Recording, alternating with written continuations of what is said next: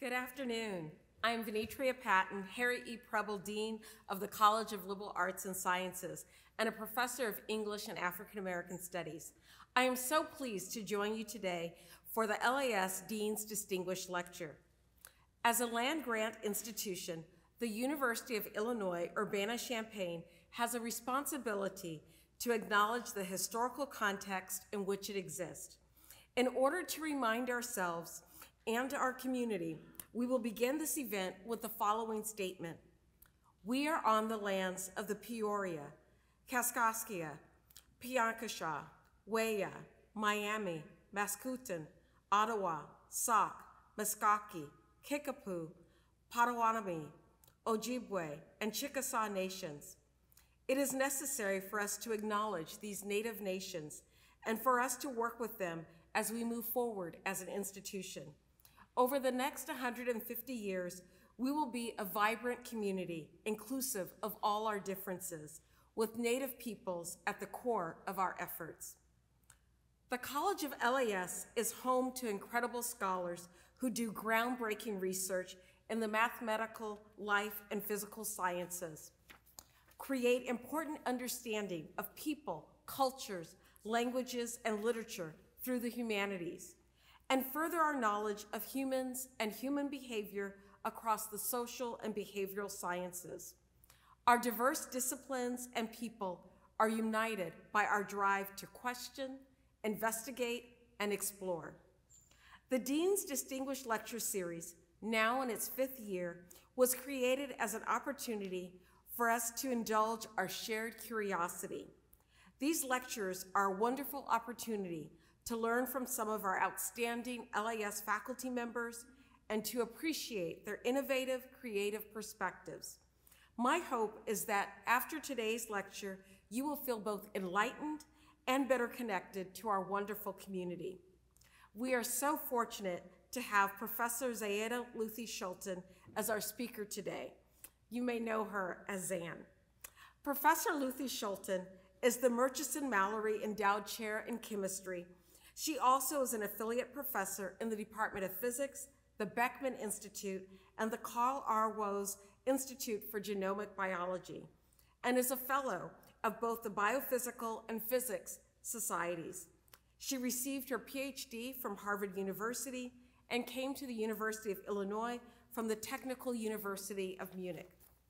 Professor Luthey-Schulten is the director of the National Science Foundation's Science and Technology Center for Quantitative Cell Biology, which includes faculty from 6 disciplines, as well as industry partners and collaborators from Germany, the Netherlands, and Sweden. Her research team is widely known for using their GPU-based software to create simulations in 4 dimensions of a living minimal bacterial cell over its life cycle. I'm grateful she accepted my invitation to share her fascinating work today. And so I welcome you here in the ballroom with us and those of you who are joining us virtually via Zoom. And now, Professor Luthey-Schulten, please come to the lectern.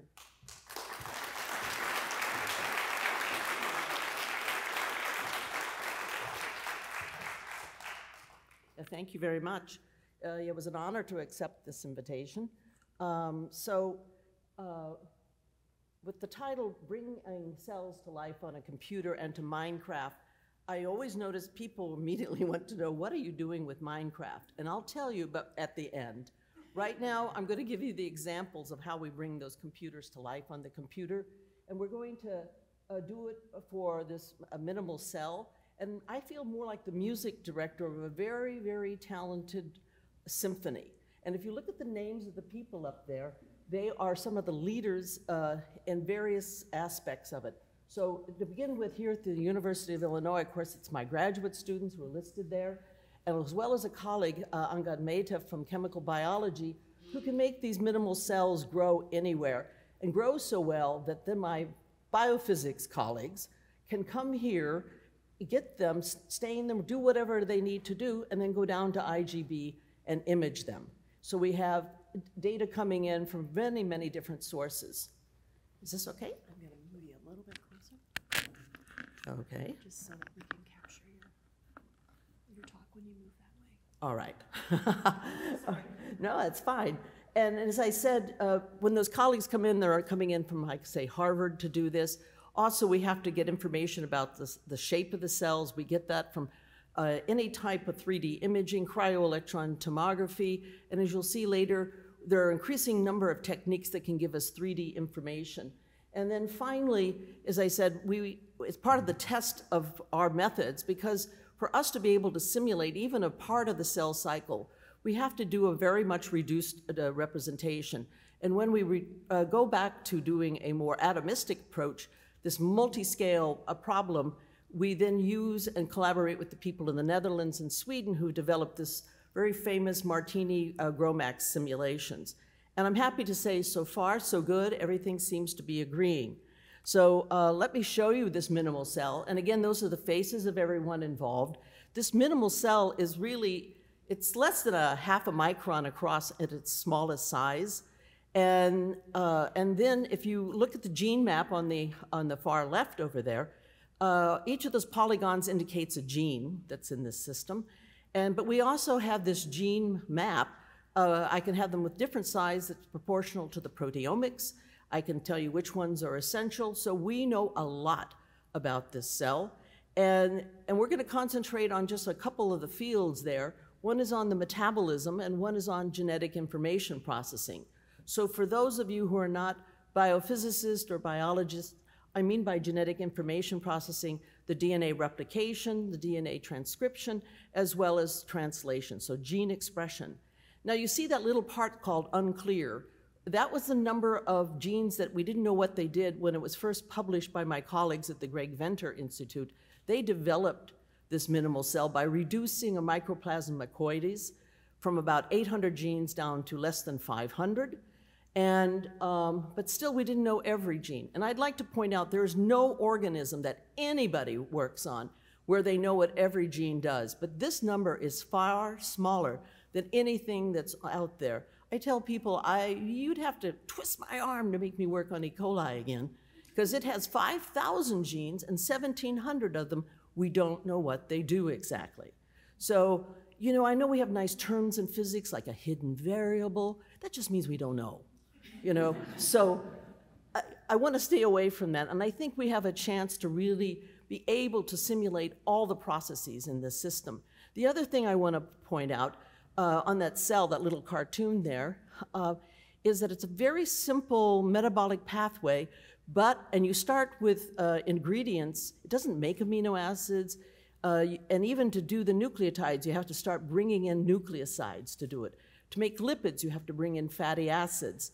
So there's a term for that, but I won't bore you with it. But I just want to tell you, you have to bring in a lot of things. So we have a rich but defined medium for this. Now, let's just go take a look at metabolism. And you can see we can put it on one page. I always make this joke, yeah, but you can't read it. But that's okay. Each graduate student was assigned one of the subnetworks. And the whole map itself was developed by a postdoc, Marion Breuer, who's now a professor in Maastricht, but you had to make the kinetic models, and that's what these graduate students were tasked with doing. And then we would meet and put the whole thing together. And it's interesting that these look like colored modules, and now there's a whole new area into stochastic thermodynamics where people are trying to simplify networks, put them into modules, and then be able to just sort of glue the modules together like Legos. We're not there yet, but it's a really interesting new direction that we're also looking into with some of the leaders in that field. Now, let's just concentrate on that center part of glycolysis. This is where the critter takes in food and then breaks down the glucose into components that are then used to make the nucleotides and the lipids. Now, I always put this map up because I like to talk to my colleagues out of biochemistry to ask you, please quit teaching just the simple Michaelis-Menten reaction that has one substrate being used by the enzyme to turn it into one product. There's almost no reaction in this cell that's like that. They all take at least 2 substrates and give you about 3 products. So if you don't know the order at which things come in, you have to use a random binding model that was, thank gods, developed by Liebermeister. We could use that. But also, the next problem is, where do you get the kinetic parameters for this? Now, they're stored many times, they're put into a database in Germany. It's called Brenda, which makes no sense unless you know that Brenda stands for Braunschweig Enzymatische Datenbasis. That makes lots of sense to me, but they're stored there. But you have to take all the knowledge that's out there and also in the literature and use machine learning techniques to sort of modify them for your system. But it's like with all machine learning techniques, you better test your answer by looking at you get the right free energy drops, and if you suddenly have not made a reaction reversible or irreversible, that wasn't known to be the case. So as I said, checking is really important. Now, just to give you an idea about what we need for initial conditions, I'm showing you in the very top there the tomogram. They've segmented the cell. The red dots are ribosomes. They'll become yellow in the other pictures, pardon me. But as you can see, oh my God, they're not located in any one particular place in the cell. They're not in the center or just on the periphery, so you have to weave the DNA in and around it. When we originally worked on the system, we tried to do what is called a lattice DNA model for it, because we had imposed a lattice on to the entire cell to be able to manipulate reactions in different parts of the cell. We now have a continuum model that works much better and much faster, and I'll tell you about that just at the very end. But because we also know the protein counts, almost every gene coding for a protein, we know which ones are membrane proteins, we can put those in, and then we put everything else, and now you're ready to start simulating. Now, because all those different subunits have different timescales and amounts associated with it, with things that are in small quantities, you have to use what are called stochastic methods. And for things that you have a large amount of them, you can use even ordinary differential equations in such a small system. So you have to be able to come up with methods of actually integrating information from these various methodologies into your system. And so for example, in one of those subvolumes, if there's a ribosome there, that may push the particles out very quickly. Also, you can have reactions done within a subsystem. You'll use what is called just a chemical master equation for that. And then things can diffuse from one subunit to the next, and that's the diffusion operator. So the RDME, the reaction diffusion master equation, has those two components, but if you just want to treat the large quantities, or even within the subvolume, you can use this chemical master equation. So everything has a label on it. Where is it in the cell? So you can handle heterogeneity. And now that we've brought in a continuum model for DNA, we move that using Brownian dynamics. So that's yet another method. Now, is this not easy combining these methods? People in computer science were just beginning to do that, but they always do just a few reactions. You know, we're doing thousands of reactions. So we wrote a whole paper in the journal of some EEE journal, IET Systems Biology, where we worked out how often you have to communicate between these methodologies and then what information gets exchanged. So do you tell them about the protein counts, the counts of the nucleotides? You can also keep track of the ATP costs, because we're also interested in energy economy. In fact, one of the things that drew me to working on cell simulations is I used to take my daughter up to the University of Chicago, where she was majoring in mathematics and economics. And you know, they kept getting these Nobel Prizes in economics, and I would read their books. And I go, yeah, the cell, it's just like a country. What comes in, what does it use, what does it give out? So I thought, clever way to start thinking about these things. You know, so that was, you know, sparked my interest of trying to do sort of a global picture of these things. Now, how are we doing so far? Well, when we published our first paper in Cell in 2022, I'm just going to show you the results for 20 minutes of the 110-minute cell cycle. That's such a short time that the cell does not grow substantially and the DNA does not start replicating. And so what you're going to watch is just the fate of the messenger. So that's the message that comes off of the DNA, and then that'll eventually, there'll be a competition. It can be degraded by degradasomes, which the red dots on the surface, or it can go to a ribosome and be translated into a protein. So there's a competition going on between these two processes. And so you'll see the ribosomes change colors and the degradosome change colors. If you have really good eyesight, you'll occasionally see the polymerase as it starts a gene. So now we just let that run for a while. And as I said, you're doing this for many different conformations of the DNA. And you start looking, say, maybe into this area, and you see, oh my God, the ribosomes were changing color. That means they're processing the messenger, making a protein. But then a nearby degradosome also begins to change color. So if you watch these movies long enough and get the statistics from them, you can then come up with this plot here. I can tell you how many of the ribosomes are active, how many of the degradosomes are active.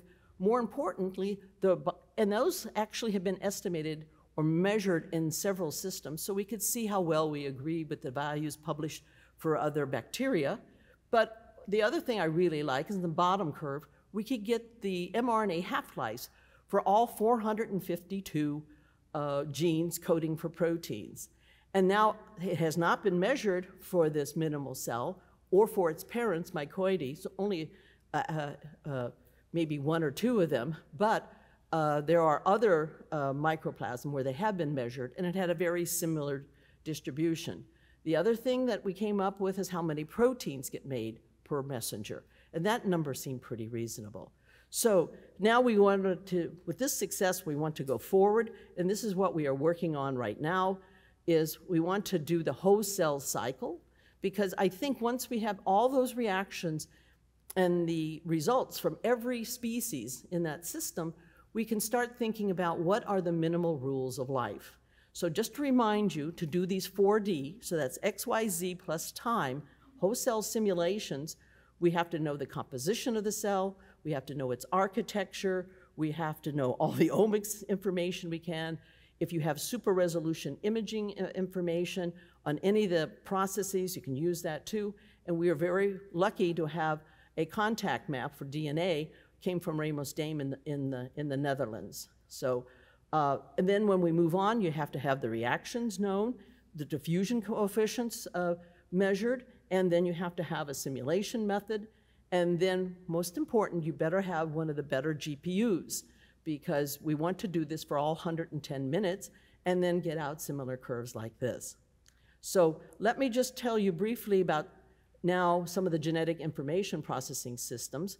So we're very fortunate in that one of our colleagues from the Greg Venter Institute, it was Hamilton Smith, and he actually got a degree from here, in an undergrad degree in mathematics. He went out to California and he decided he wasn't going to get the field prize in mathematics, switched into biology, and then shared the Nobel Prize for the discovery of restriction enzymes. So this was the ideal collaborator. He knew biology, but he knew math, and we could talk to him about everything. Our statistics, our algorithms, he loved every discussion we had with him. And he also came up with this first picture of what happens, how do you start replicating the DNA?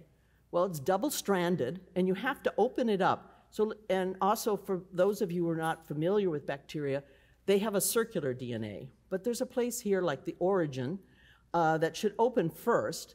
And what helps you to open it is this protein has a terrible name, DNA-A, yikes. But it is a multi-domain protein, and there's part of it that binds to the double-stranded DNA, that's here, at these 9 nucleotide signatures that you see here, and here are 3 in a row with a high affinity one in the middle. So we think, or we assume it twists it, that you now expose the single-stranded DNA, and then this part that's underlined are signatures that allow it to bind to the single, allow the domain, another domain of the DNA A to bind to the single-stranded DNA. So that's our model to get this bubble, and you can put in the replisome and it starts replicating it. Where did we get the rates from this, you ask? Well, lucky us, somebody had done single molecule FRET measurements on it already, and we looked at those values. So if those of you familiar with the FRET experiment, you have these 2 dyes, and if it's free to move, you'll have a lot of FRET exchange here. If you start flowing in DNA A and it binds and stiffens the single-stranded DNA, it moves the 2 dyes away, and that's a low FRET state. So we used the rates from there. They seem to work perfectly. And then the other thing that we did, you have a lot of polymers being made here. You have the DNA being replicated. You have the messenger RNA being made. You have the proteins being made. And you can use a similar model for each one of those. You just have to define what is the template. Is it the single-stranded DNA? Is it the messenger RNA? What enzyme is helping you to do this? And then what are the monomers that are being added? Are you putting on deoxynucleotides to make the DNA, nucleotides to make the RNA, or charged amino acids to make the protein? And so now how did we do on this? If we leave out diffusion and we just look at the formation of the DNA, we could compare that directly to an experiment called qPCR. And let me just tell you, they're able to put a label on these two positions, the origin here, and then this midpoint called the termini, and then you copy the DNA going in both directions. So you can come up with figures that look like 2-to-1, 3-to-1, 4-to-1, or you can replicate the DNA and then start up the whole process again. So if you go over here and look at the ratio of origins to termini, the experiment would measure between 3 and 3.5, and what you can get from the theory or the simulations is around 2.5 to 3. So we're somewhat off, and we're working to improve that. Of course, you notice the error bars are larger, and that's because we can only simulate with a finite number of cells, but when they do these other experiments in the wet lab, you have millions of cells, so you have better error bars. And we can then predict the time dependence of every species in the cell. We can check whether we double the protein number when the cell is growing and just before it divides. But now let me bring your attention to a few problems we had along the way. And that is even the simple picture of like nucleotide metabolism. So outside in that medium, as I said, you have to supply it with pretty rich things. So you better have the nucleosides in there. And then in a few steps, like 1, 2, 3, oh my God, you're at the nucleotide you need. In the same way, you have to have the deoxynucleotides. Although there is a possibility to go back and forth between these two branches, this never carries enough flux for it to be satisfied. So those have to be in the medium as well. And then you have recycling of the messengers through those degradazones that we talked about. And then, if all goes well, you should have a sufficient supply to get all the nucleotides you need for the messengers and for the tRNA. Same way over here, you should be able to get enough of the deoxynucleotides to satisfy the demands to replicate the DNA. So, of course, this machine, since it's been simplified, they knocked out almost all the regulatory elements in it. So it can get into an imbalance. So you do have to check the pool size. Do I have enough of any of these monomers or not? And that can influence the rate at which you have DNA replication, transcription, or translation. So if the majority of the cells, which are shown in gray here, from many, many runs are all right, you can still have some situations where you suddenly almost run out of the monomers and those rates dramatically slow down. And you can have even cell death. And we're very good at identifying that. But the trouble is, if you go back and then try to ask the experimentalists, can they determine how many of the cells die in their system? That's a hard question for them to answer. The other thing that we can do is also look at the ATP costs for everything, how much is made. And then the other important thing about that glycolysis pathway, unlike other bacteria where you're used to hearing the word maybe oxidative phosphorylation or photosynthesis, in that main glycolysis pathway, that's the only place you get ATP. So you have to see if the cell spends it wisely. So that's cost and generation. Looks like it's balancing most of the time. Here we've normalized it. And the red thing, the line in the red box, I just put that there because nobody had ever measured how much ATP was used for all those active transport of getting those nucleosides and getting the fatty acids into it. The other thing that we're really proud of is you can look at the ATP cost, say, if you just replicate the genome once or if you have multiple. And then please notice, in this one it started at about 30 minutes. This one it started around 15 minutes. So making that filament is really a stochastic process. So sometimes it's very short, and sometimes it's quite long. Now, the other thing I wanted to tell you, and I think you can see already how we brought in the information from several experiments, but the experiments can also be other simulations. So a former student of my husband actually did a calculation about how to insert a membrane protein into the membrane, and he could tell us how many ATP are used for every 10 amino acid, and gave us an idea about the rate at which you pull in the protein into the membrane. Again, we could pretty much just use what he had published, and then we were off. We have one last thing we have to bring up, and that is now the lipid metabolism. So this cell, we grow it and we have it expand according to only to our lipid metabolism. Now, I think I showed you in the picture, it can bring in fatty acids, say on this path, and it can make like 2 different kinds of lipids. It also is known to be able to take up entire lipids if they're in the environment, but the amount that we have of these and way of checking our rates and productions is through this gentleman here at the TU Dresden, James Sense. He's a lipidomics expert, and his lab did experiments for us and gave us this curve so we could then compare our results. So we felt we had it modeled well. And then what do we do with that? We calculate the growth curves. How does the cell volume change? How does the surface area change? And we take into account not only the lipids, but also the membrane proteins. Because remember, this has a lot of transporters in it. And so then that's our final curve here. And if we look at when we sort of double the surface area, so that means we've grown up the cell, and then we've been able to divide it into 2 cells of original size, it sort of straddles the experimental measured doubling time. Now, this part of the curve here and the question mark, which I should perhaps make a little bit larger, is that this is something we more or less assumed, that after it doubled its volume, it started to undergo symmetric cell division. There are other asymmetric scenarios, but part of the reason we did that was because when our colleagues from Harvard came and got the cells from Angan Mehta and went to IGB, look at what they were seeing. So just so you know, they were able to label the DNA, the membrane, and then a protein that's involved in forming the septum, the dividing surface between them. And you can see here in the beginning state, when you're just beginning to elongate the cell, the DNA is there, but there's also some in the midpoint. But if you look at these, that's clear space between them, right? But it does look, to the most part, symmetric. There are some cells where there's some funny things happening, like a cell inside of a cell. And we don't quite understand that, but I think it's, again, because the regulation is gone, that many of the things that would help steady it to always have one outcome are just not existing there. So we don't have a good model for how the septum is being formed here, at least a good kinetic model. So we sort of imposed a symmetric cell division on that last part of the simulation.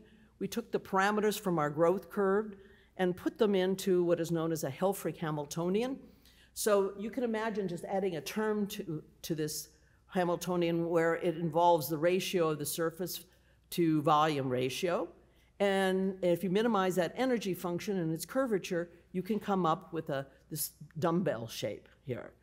And this does a rather good job, although at the moment the transitions are a bit sharper than we would like to have. And I can show you this for one of our simulations. Again, we're back here with the ribosomes, and then we have a degradasomes on the outside. So now we just want to see what happens and track as we go along the volume change on the left-hand side there, and then the surface change in the other bar. So you get to twice the volume, and then it should undergo a transition, but not quite that sharp. And then because that Hamiltonian is solved using Monte Carlo techniques, you see the fluctuations coming in. Even this simulation looks more or less symmetric. You can see already, and get the numbers, that there are a few more particles on one side, like about 100 more or 150 more on one side than there are on the other. So that was a problem. The other problem, even though we have a very nice DNA model, that a continuum polymer model, that we could put into the system, and not only do you have to have a DNA model, you also have to figure out how do we can replicate it. That's not so much of a problem, but you have to be sure to be able to disentangle the thing as you grow. Now, in biology or most biological systems, you have two essential proteins, which we also have retained in the system, called the SMC proteins and the so-called topoisomerases. And here's a picture of what they do. So the thing that forms this loop here, it can ratchet the DNA through and you start bunching it up.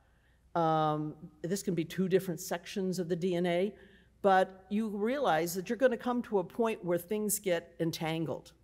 So that's where you need these topoisomerases would help come in and break up this. And then sort of just to demonstrate, I show this quick movie at the bottom here, that you have a knot, and if you don't have topoisomerases, you just pull those sides tighter, that knot just stays. But if you have the topoisomerases, it will break the knot and recouple the DNA. We as theoreticians just soften the potentials and let it pass through.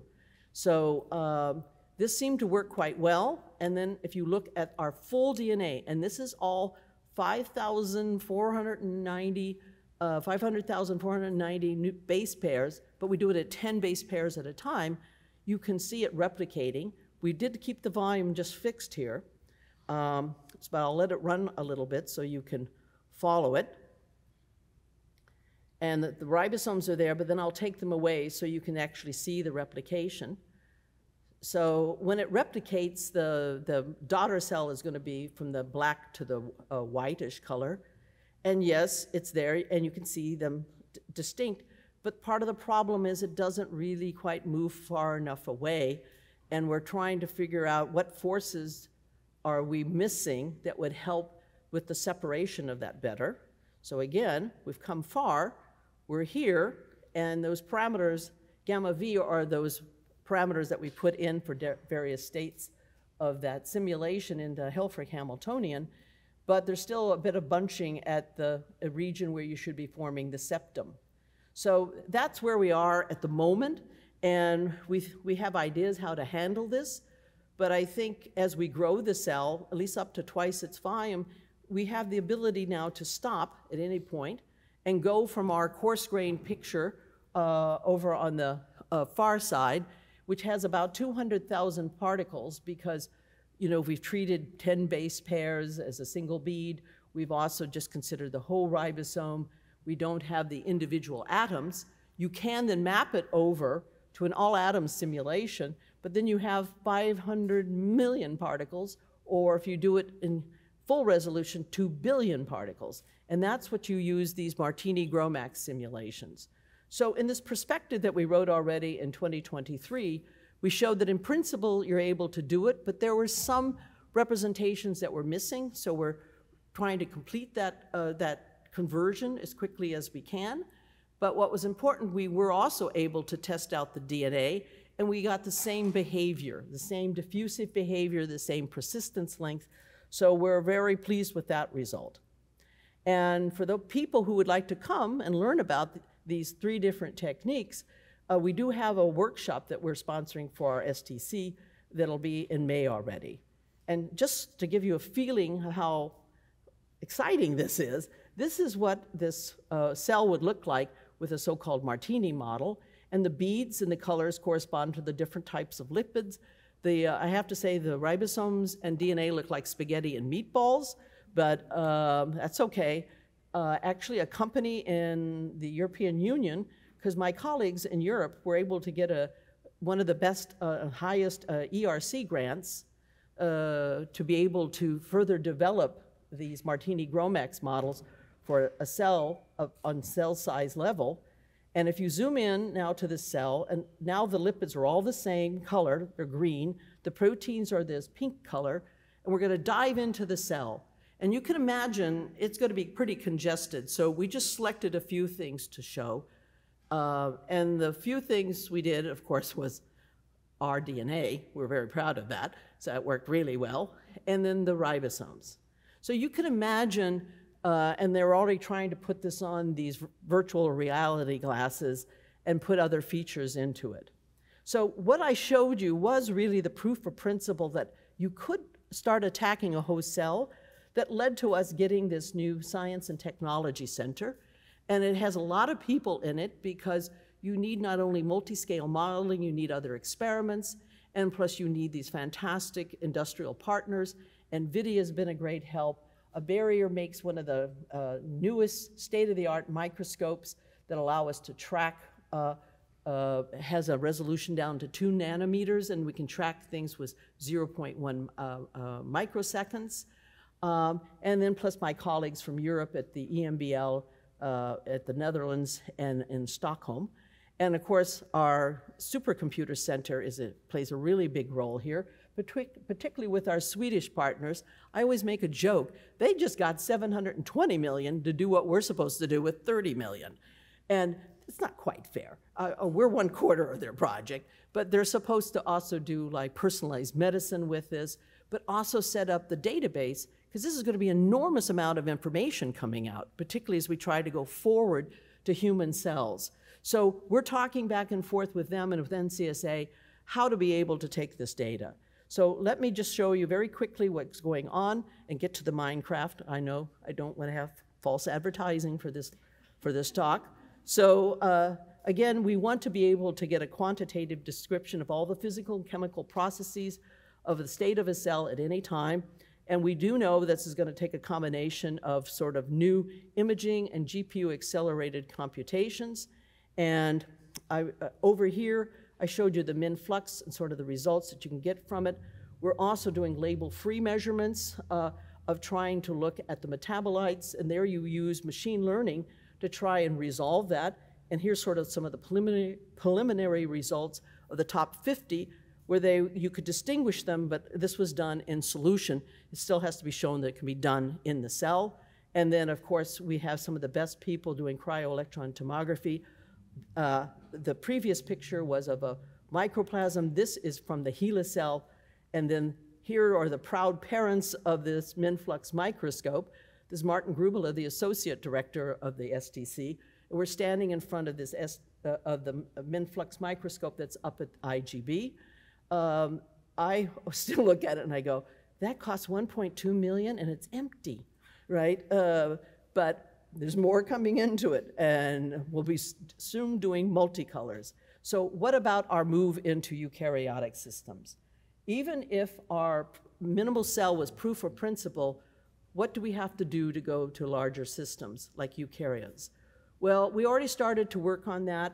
We have the metabolism down for yeast. We have tomograms from them. You can build up the tomogram from slices. Here you already see the nucleus and part of it, and then those holes in it are the nuclear pore complexes. You're seeing some of the ER and some of the mitochondria, and the really dark dots are the ribosomes. You can continue to build up. You get a structure, and then you do a test on this structure. Can you describe some reaction? We chose the galactose switch, and I can show you that because we're getting close to Easter. It looks like an Easter egg in our hands. And now you have a gene. I don't know if you can see it. It's turned off in the nucleus. It's red. And that gene that's turned off is the one that makes the transporters for galactose. So if you can get enough in initially that to have that repressor come off the gene, then you can start making more transporters, and you get more galactose. And the plots in the top there are showing you how the number of transporters go up from 1,000 to 15,000, and the amount of galactose goes up from 0 to about 6 millimolars in this system. And that agreed extremely well with the experiments and as well as the chemistry that had been measured for the system. So now, as promised, to the Minecraft. So once we have a cell built and we feel it's pretty realistic, we try to turn that into a Minecraft picture so people really get used to looking at the real McCoy, so to say. So there you see the U of I tower, and the avatar there looks suspiciously like one of my graduate students.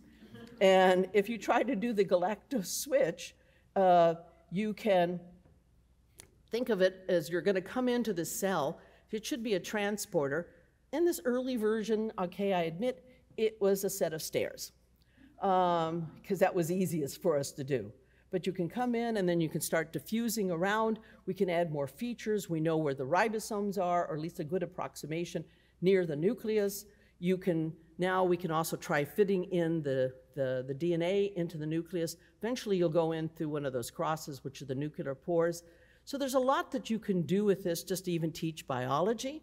But more importantly, do some enterprising graduate students over in one of the colleagues in our STC, Stephen Beaupart. We can also start comparing healthy and cancer cells. So this is a breast cell. It has cancers of 3 of the cells. And the avatar, does look a lot like Kevin, I have to say. And with the same technology, the technology is he now used this microscope to do it and to get a 3D picture. And you're seeing the cell boundaries, you're seeing the cell nucleus. Those large red dots are the nucleoli that contain a lot of the precursors of the ribosome, because the cell is growing so fast it's making a large amount of ribosomes to be able to beef up the production of the proteins. So now you can enter this and follow the journey through this cancer cell. Now, I showed this at the BPS meeting about 2 weeks ago, and the director from the National Cancer Institute came up, handed me his card, and said, "I want to fund this." And I go, "I've never had that happen to me." I said, "You want to fund Minecraft of a cancer cell?"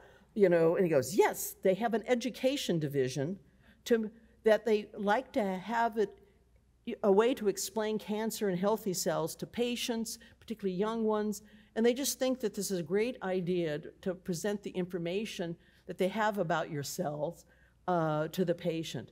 So, hey, far be it from me. As soon as we get this Minecraft paper published or out the door, we will write this grant, and very happy to take their money. So let me just say one last word on another educational aspect of having this STC. I think we're also going to see a slow transformation in soft matter physics, because when you get into problems like cell growth and start combining all these different processes, stochastic and deterministic, you're moving over onto this side of the spectrum where you have to do non-equilibrium thermodynamics and stochastic thermodynamics, whether you're looking at particular machines inside of the cell or you're looking at entire thermodynamic, if you're looking at entire pathways and you're trying to break them down and understand the energy dissipation. So as I said, I'm very hopeful that this will also launch a sort of a new direction into soft matter physics, because as the Dean Patton said, I do have an appointment also over in physics. And so sometimes I feel this division of Green Street between us and them is very artificial. And I look forward to really trying to have more actions in common. And I would also say that the STC faculty, they are from like 6 or 7 different disciplines all over the campus. So we already have a history of being able to work well together here at the U of I. Very happy for it. And I've absolutely seen no boundaries whatsoever. So I'm really hopeful as we go forward. And then let me just end by showing, again, the people who worked just on the minimal cell, and that one wouldn't be able to do this without fantastic students and also collaborators throughout the world. Thank you very much.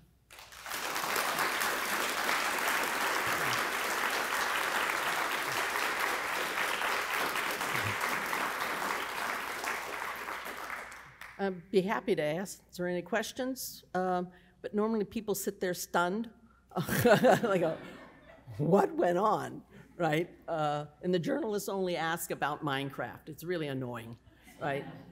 And I know when this paper got reviewed in Science, they go, "Computer mimics a cell." And I was so upset.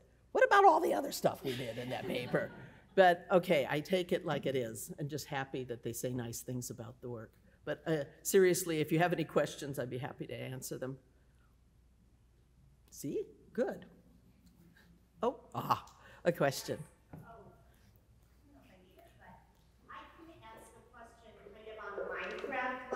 See, I knew it. That's okay. Yeah, you've got rows of us here, actually. But we were interested.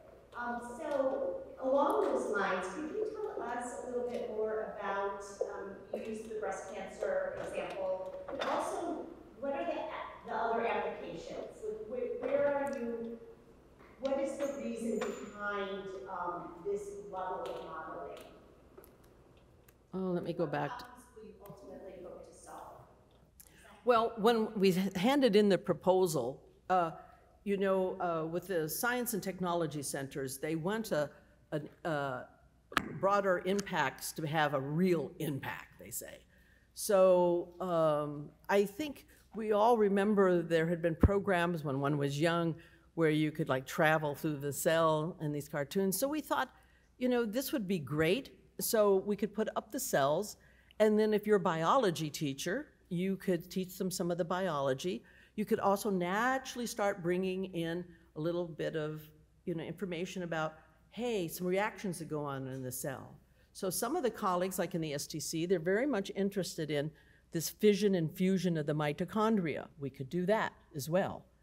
And I have to admit, when Kevin first came to me and said, oh, I can bring in a breast cancer cell, I go, that doesn't sound like much fun, right? But the truth of the matter is I didn't really appreciate that if you can put that side by side with a healthy cell, and that was one of the goals of our center, is develop these cell models, let them respond to an environment, even just try to predict the distribution of behaviors you should see for perfectly healthy cells. So one of the things, because you do have these processes that are partly stochastic, part deterministic, you have, no two cells are alike, right? And now, slowly, through the Chan-Zuckerberg initiative, the first one that was out in California, and that director was actually the judge of ours. So he said he really wanted to work with me, and I remember telling him, good, fund us. And I'm happy to do it. He sits on top of 500,000 cells from 20 different organs, from people at like 2 or 3 different ages. And that's when I say sits on these cells, he has the transcriptomics, and he now has the proteomics numbers for them. So suddenly, you're just overwhelmed with the amount of information that is there and can be used. Then if we go to the cancer cell, I have to say, when he showed this to me, I go, how do I know that's a cancer cell? And you know, we started talking about it, and then I talked to one of my neighbors around the corner, Andy Belmont. He says, I wrote a review on that. And those nucleoli tend to be bigger and denser in cancer cells because of the fact that they have to make so many more proteins. And there are other characteristics that we'll take a look at. But this is fresh. I mean, I'm just talking about having it done about a month ago. And this student was really great, because what we had done for the proposal is, you know, software, you always have to update it. And some of the first things we did were written in Python 2.7. Everything is now in 3.9. The editor we used to prepare it for Minecraft was MCEdit. It's really not supported anymore. And Kevin, I asked him to try out Amulet.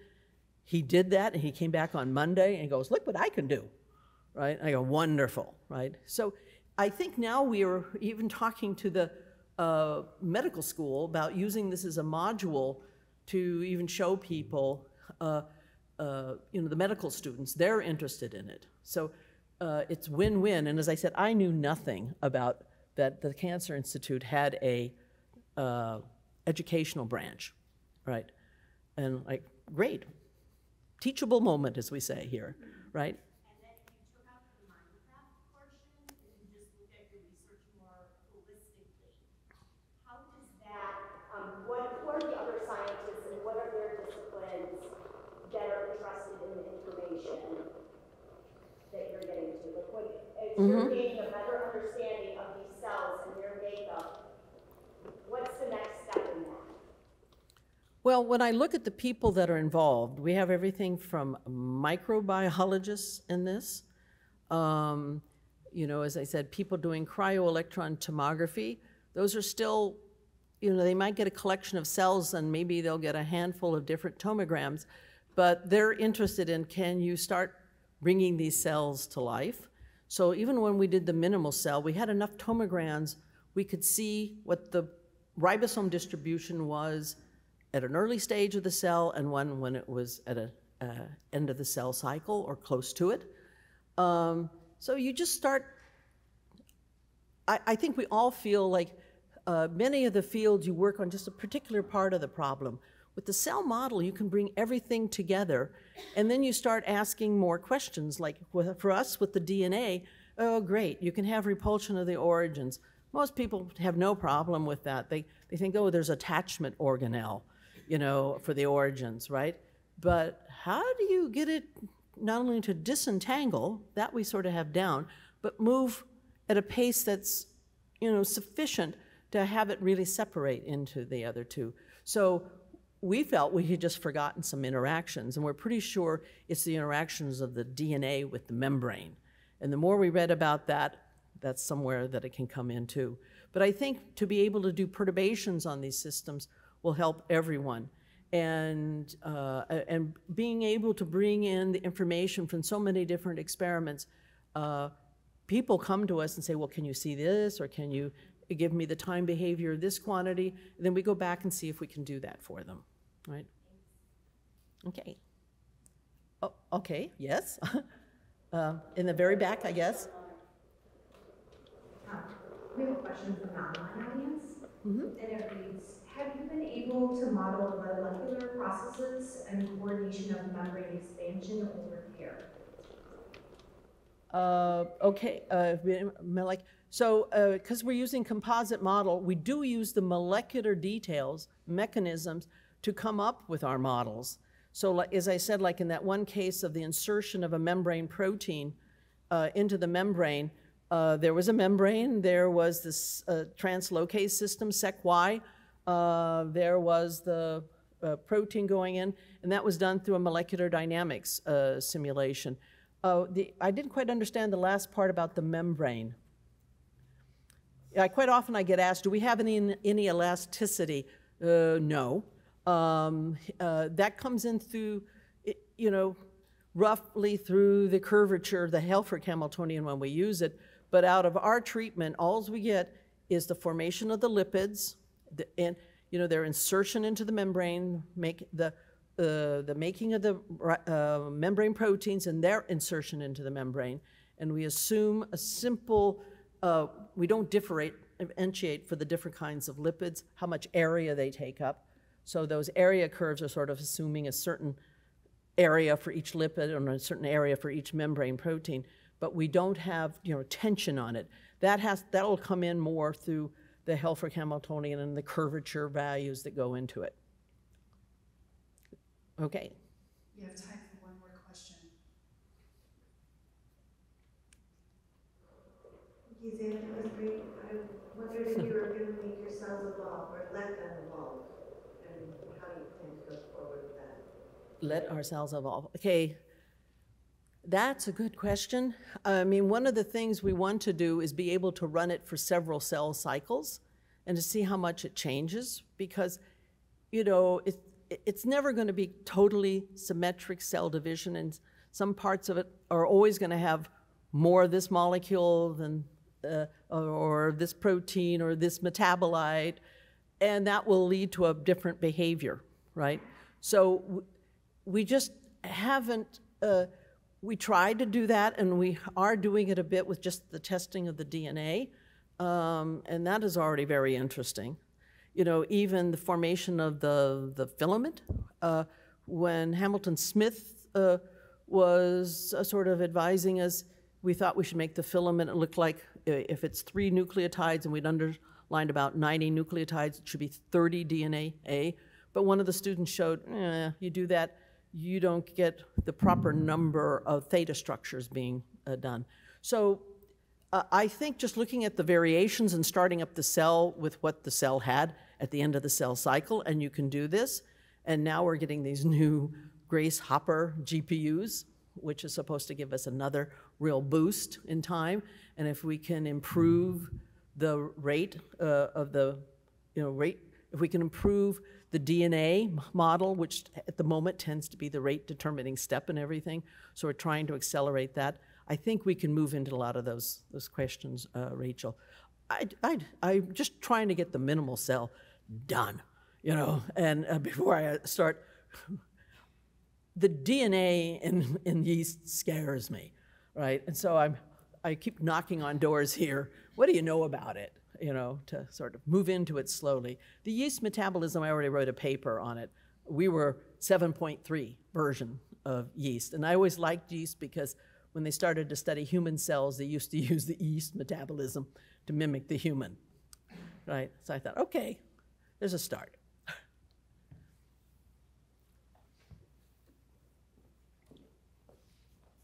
I'm going to be kicked off the stage. I can see this. Not yet. So we do have a little token of appreciation for you. And I'd like to ask everyone to please join me in thanking Professor Luthey-Schulten. Thank you very much.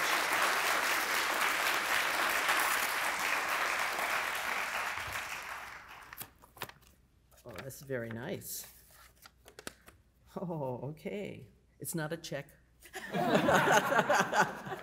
But thank you anyhow. You're quite welcome. You're quite welcome. I'm just going to make a few closing remarks. First of all, I'd like to thank all of you in the audience, both in person and with us virtually, for joining us this afternoon. And then also those of you who will watch this later online for being part of this wonderful event and making the College of Liberal Arts and Sciences the vibrant and engaging community that it is. And then also, I hope that today's presentation sparks new ideas and opens the door for more discussion. And for those of you that are here with us this afternoon, please join me in a reception right there in the back and to continue the conversation. Thank you so much. Thanks again. Thank you. I hope you can understand some of it. I got your badges for you. It was really